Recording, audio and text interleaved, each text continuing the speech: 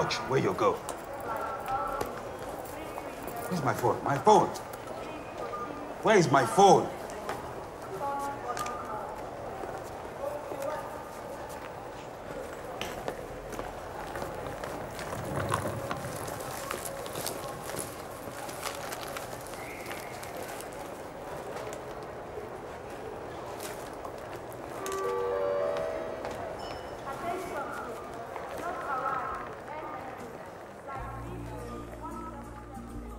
Phone Swap was actually a story that, you know, came as a brief from, you know, an advertising agency who wanted to do a film that captures age 15 to 45, you know, in Nigeria.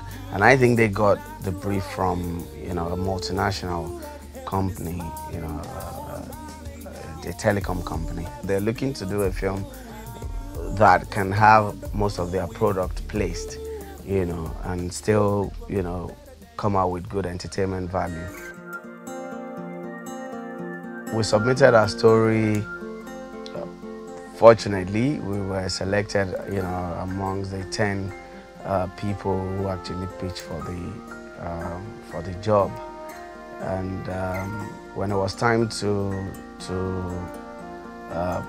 progress, we gave them a budget, and I think they said they weren't looking for something of that standard. They were just looking for. So for like a year, I kept the script to myself because since they weren't interested, I kept it.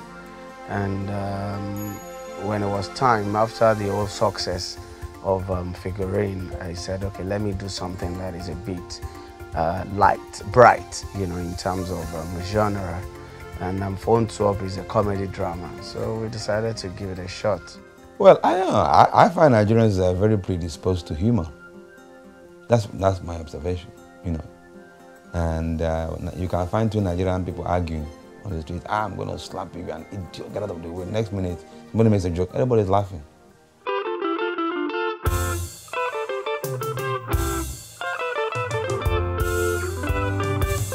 Comedy is a genre that requires talent. You know, apart from your own ability as a director, you also need fantastic actors who can actually, you know, pull it off. And when this script came, I was looking for those talents that will not have to stress themselves, those talents that, you know, naturally, you know, can do justice or would do justice to the role.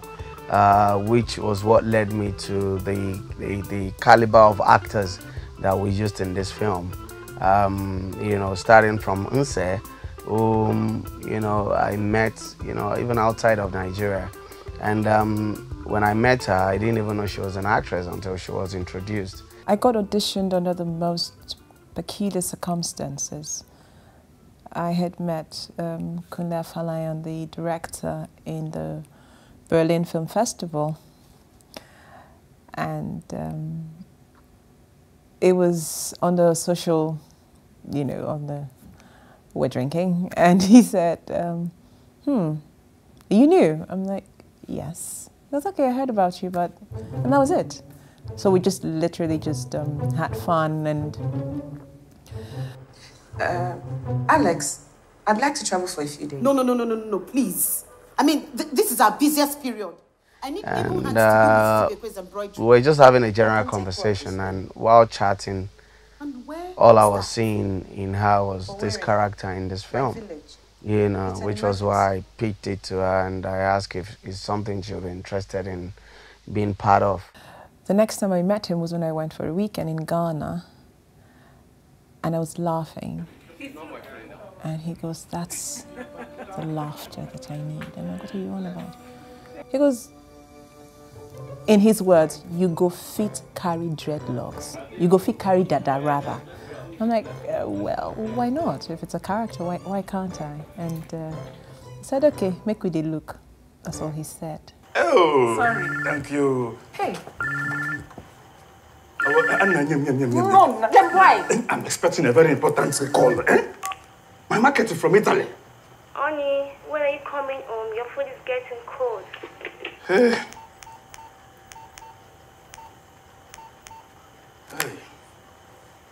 Tony. Asa. You're married? I didn't say I wasn't married. I think Asa falls in that category of actors, you know, that but don't worry. Different genre of film. As I be mature, it is you I know. I really had a nice time working with someone like that. And when I was looking for the other male, you know, actor to play alongside her, a lot of names came to mind. We actually spoke to quite a number of actors. And when Wale Ojo surfaced, and he was auditioned, and reluctantly I decided to have Wale. But sincerely, I don't think I've ever worked with any actor who is as disciplined as Wale Ojo. Yes, Mommy, kill it. Shebi Washima ba yes already. I have made it clear you are never to call me on my business phone. You don't pick up the other one, and you don't visit. Kill it. Bimi. Don't you roll your eyes at me. You know I don't like it. I am not rolling my eyes. He's trained, he's done this for over 20 years, he's done stage, he's done all of that, and he did justice to this film. He paid a lot of attention to his roles. Good morning.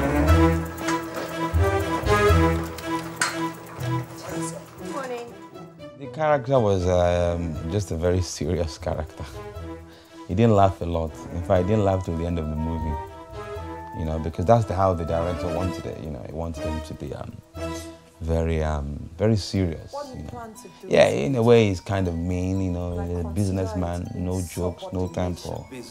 You know, very, very different from me, from Wale Ojo. House Kings. We contacted Lydia Forsin in Accra.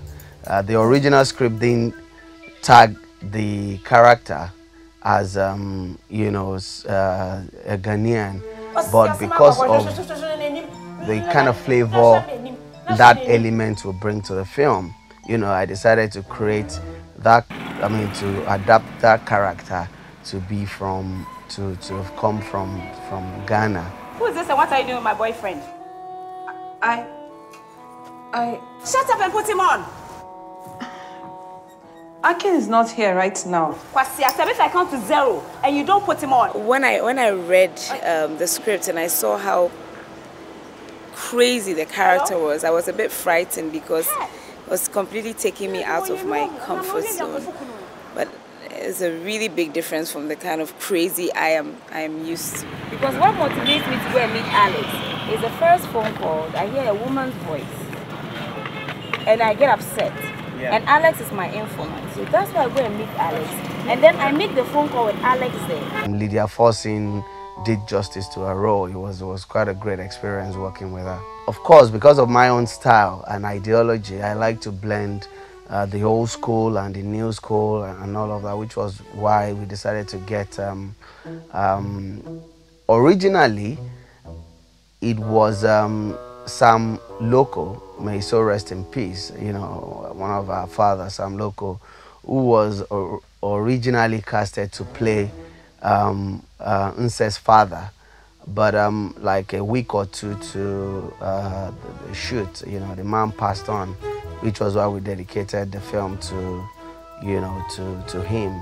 I mean, he so really rest in peace. And, you know, we looked around and the other person who came to mind was Chief Zebudaya, you know, Chika Okpala. Mary, Jesus will. Hey, yeah, Mary Machaziara. What a time of what I work at Camjian Napa, where Ada Men has done a lot of Nollywood film, you know, but I mean, she's very good at what she does. She has done a lot of comedy. Sit down. I'm coming later. I told you.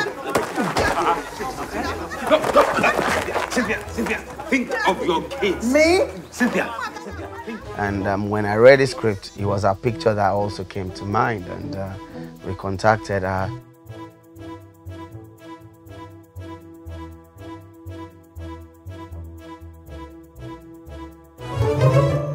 akpu and vegetable soup with goat lungs and okporoko.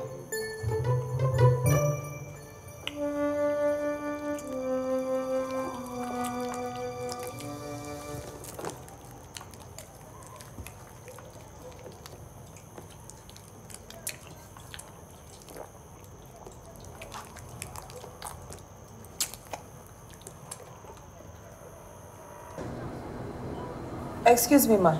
Yes, ma'am. Please, how many hours to Nnamdi Azikiwe Owerri? Owerri? Yes. This flight is for Abuja.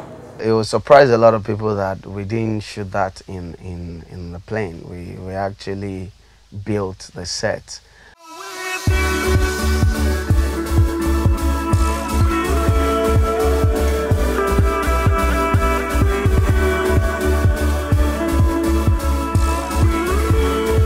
From the beginning, you know, thank God for the likes of Padnebo, you know, and Yinka Edward and, you know, Alfred, you know, who were the, you know, the head of, you know, crew. Yinka Edward and Alfred worked on, you know, the camera and the photography of this film. Filmmaking is not as easy as we want to make it look. It's more than a full-time job. It's life. It's a way of life. So it did teach me that it's like a body. Let me put it this way. It's like a body. If the head and the neck do not go in sync, nothing can work. So every single department has got to have their A game on, and then with that, you can have a finished product. So it also taught me to learn to respect even the grips, because without them, a lot of things can happen. Even the runners, nothing happens without those people. So I learned to appreciate them a lot more after that movie. From the beginning, during pre-production, we collectively agreed that, look, we're not going to go shoot on a plane. We have to build it. You know, and we started pulling the resources together. And thank God for IRS Airline, you know, because IRS Airline really supported us. Look, I have an important appointment in Abuja. This has been a huge mistake. Oh, but your ticket is for this flight. Now look, if you will just let me go, I will pay for any inconvenience. Terrorist! Terrorist! Check his pants. There's a bomb there. Terrorist! Terrorist! I'm not a terrorist. Terrorist! Actually, the actual plane interior was wonderfully crafted by Padnebo. So it was actually set in a studio, you know. I think this same studio that we are in now, you know. So, but it looked like very much like a plane interior. So that was down to Padnebo's set design, which was fantastic. We built the whole set, you know. Padnebo, you know, nailed all of that. Rule number 2, just make sure that you understand the instructions. We got the extras and we filmed it in a studio. That was how we made it happen. Some great scenes that I really enjoyed. I enjoyed a lot of the scenes that I had with Inse over the phone. I enjoyed the scenes with Auntie Joke, my mom, even though we never actually connected. And I enjoyed the scenes with Chika Okpala. And of course I enjoyed the scenes with Ada and being beaten up by Chris in the fight scene. That was quite hard because that was a real fight. We were actually fighting. The guy actually lifted me up off the floor and spun me around like a rag doll. And Kunle was there just going, yes, okay, beat up Wale, why not? You know, I was like, Kunle, cut now, yeah. I said, my bag goes out. And he dropped me on the floor. So all of that was real. Trust me, I had bruises and everything, but it was worth it because, you know, it was a great film and I'm very honored to have been in that film. Every scene was challenging because you had to be Mary. There was no point where Kunle would allow you to be found wanting, and then it got really hard after there was a scene where I was meant to be on the bike and I fell off the bike because the guy who was meant to ride the bike kept asking him, "Do you know how to ride?" He got, yeah. And then when he just started the bike, I fell off. And I had the cinematographer asking, "Where Mary?" I was on the ground. And so my back was hurting, I had to be laid down. And the day after that, I fell off and dislocated my arm. And I still had to work. So that was very tough. And it was all an experience. I loved it.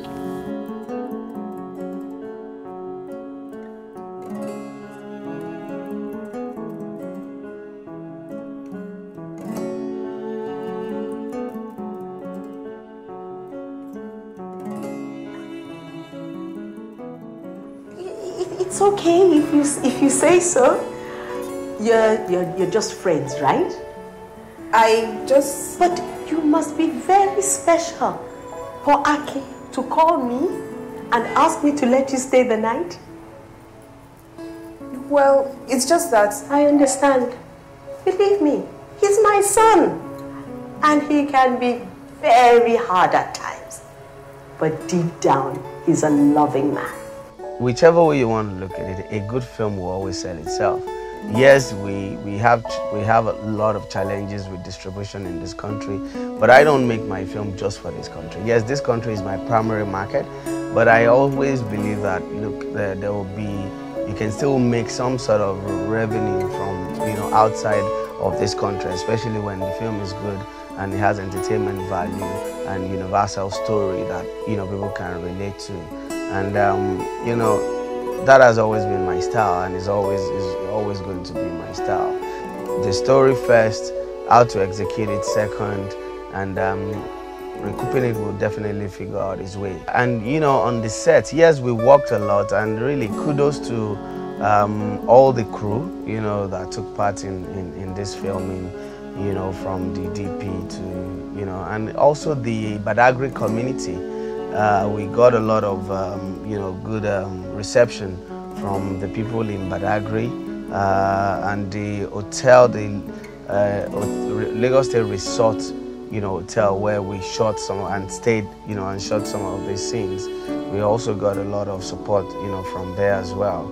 And I remember that at some point, we ran out of funds and we broke shoots. Then we went back to location, which was when we shot the plane interior, and that falls on my birthday, and we had a swell time, on that day, and everybody party, right after, and I'm just looking forward to working with everybody again.